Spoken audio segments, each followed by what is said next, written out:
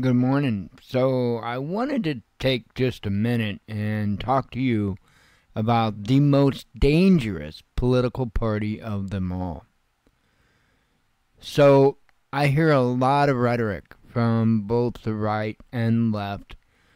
It's like a quarter after 4 in the morning. I got up, my sinuses are going crazy. And the only thing I can do when that happens is just sit up and work with it till it clears out. So here I am.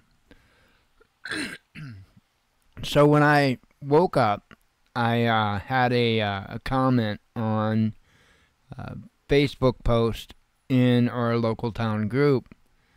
And it was once again a member of Blue Team pointing out all the violent rhetoric from Red Team and declaring that Blue Team, their hands are clean. And I sat there, and you know, the first image that comes to mind is Kathy Griffin holding up the decapitated head of Trump, right? And then you've got Madonna, you've got, what is it, De Niro, you've got Nancy Pelosi, you've got Whoopi Goldberg, you've got just this slew of entertainers and politicians that have all called for violence against Trump and or Trump supporters. Now, I'm not defending Red Team and saying that their hands are clean, because they're not. They're not. You can't sit there and get in people's faces and stay in people's faces and expect there not to be blowback. That is absolutely mind-blowing to me, that you would expect that for 4 years you could run around going, winning, winning, winning, and people not be antagonized by it. What I'm looking for is the first political party to hold themselves accountable, to take claims for what they do. But that's not the point of this video. The point of this video is to tell you what the most dangerous political party is.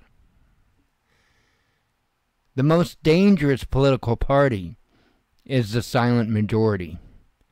Those of us that wanted to be left alone. Those of us that didn't want to choose a side. And I guarantee you there are more of us than there are of either party. And there's a fairly good chance that there are more of us than the two parties, the two main parties combined.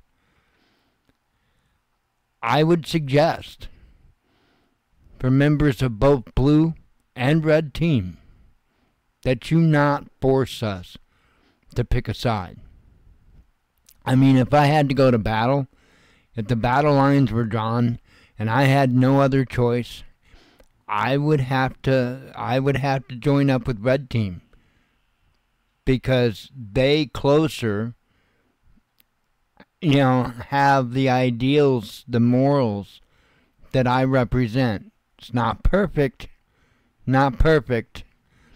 but it's a lot closer than what the left's ideals are. That being said, as soon as Blue Team was dealt with, Red Team would get dealt with. I mean, neither one gets a free pass from me.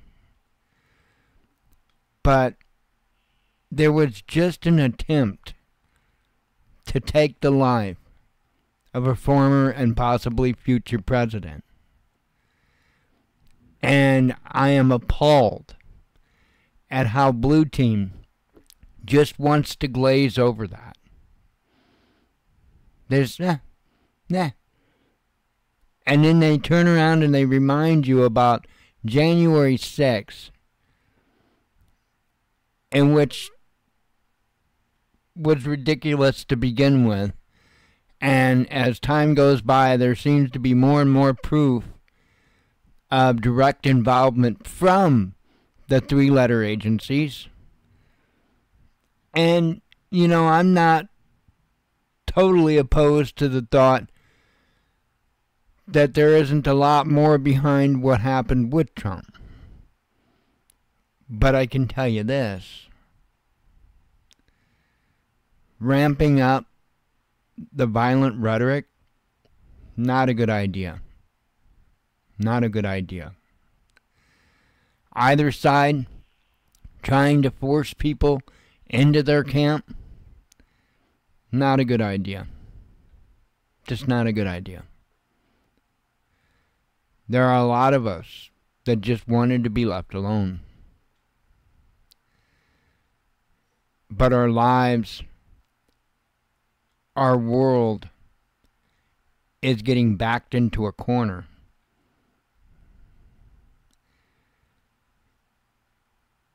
I've long said that the most dangerous person is a scared person. That's true.